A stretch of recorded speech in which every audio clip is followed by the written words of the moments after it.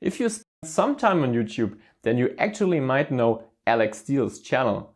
Alec Steele is an awesome blacksmith. He creates ridiculously awesome things like Damascus steel knives, swords, axes, and you name it. I don't know what else he already made. And this year he made something which really caught my interest. It was a Zweihänder. A Zweihänder is a hand, you name it, for two hands, and is so enormous big that I thought, can this be 3D printed?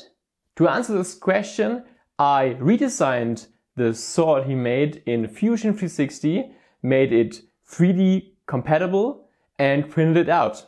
If you're wondering how to do that, let's jump first into Fusion 360 and check out the 3D files.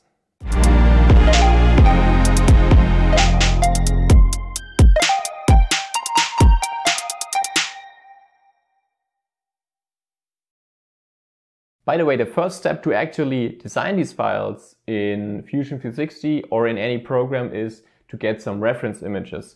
So let's go and check out the listing and then check out the 3D files. Here is the actual listing of the Zweihänder on the Alec Steele shop, and you can see the price tag of this awesome handmade ginormous piece. It's over 1.5 meters long and the blade itself is over 1 meter long, which is really crazy. I highly recommend checking out the video series of the Zweihänder. It's also really funny and really interesting how they made it. You can see some pictures here. The Damascus pattern is really crazy, and I used some reference images from here and for the video and imported them in Fusion 360. And these are actually the final files I made. The process was really tedious to coming so close to the original design, but I had to make some adjustments for printability, of course, otherwise it would look not so good. The files are optimized for a printer with a Z height of over 300 millimeters, so like the Artillery Sidewinder X1.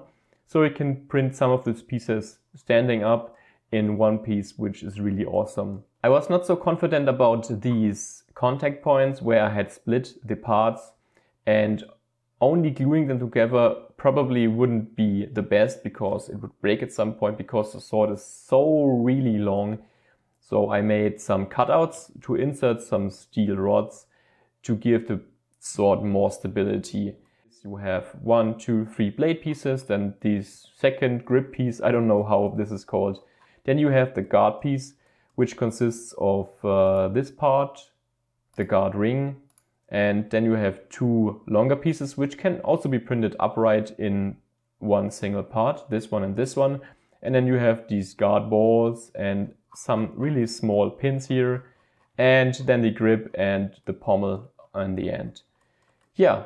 Quite tedious process, but it was fun building this. And the next step is 3D printing and then cutting the metal rods.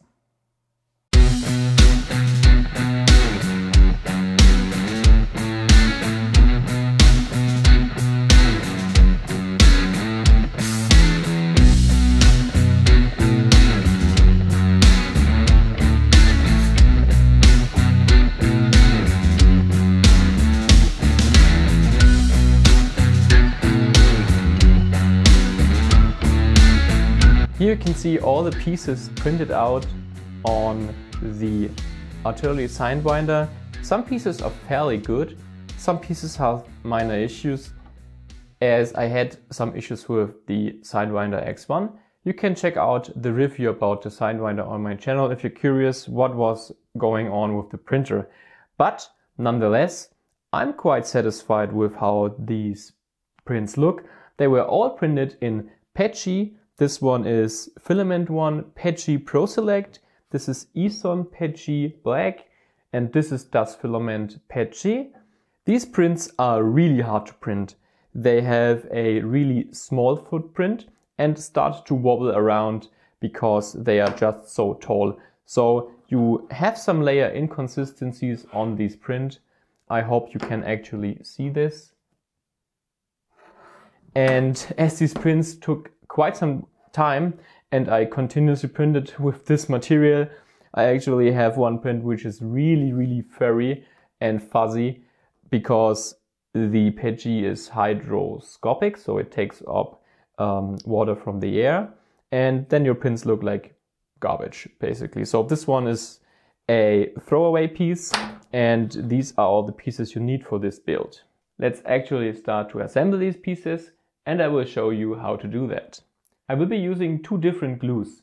The first one is of course super glue for the smaller pieces, and for all the connection pieces and for the metal I will be using a 2-component glue.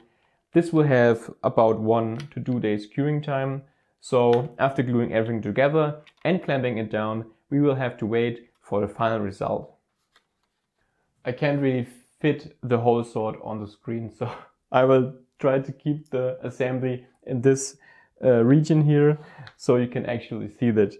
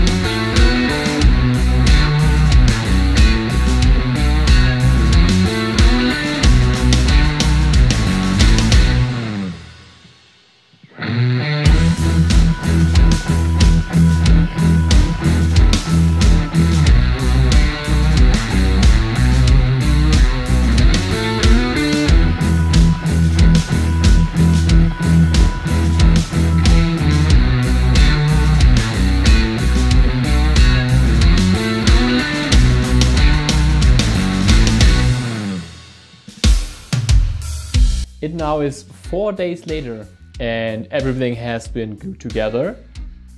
Now just a little finishing touch, insert the screw and the sword is ready.